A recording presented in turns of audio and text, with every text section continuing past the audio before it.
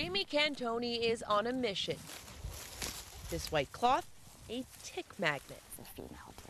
Cantoni is a research assistant at the Connecticut Agricultural Experiment Station. Last year, her team swept 40 locations across the state for ticks, collecting more than 2,500 to be studied. It's all a part of a brand new CDC-funded tick surveillance program. I think the CDC's concern is that they're seeing an increase in the number of reported tick-borne disease cases. The CDC estimates nearly 300,000 people get Lyme disease each year. This map shows many cases are isolated in New England.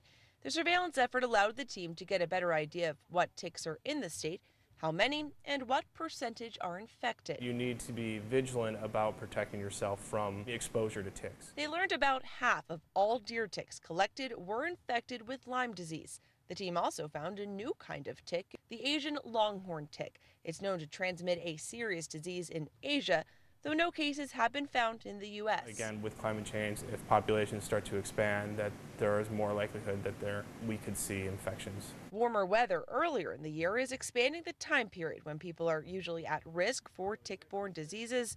The team says it is nothing to fear.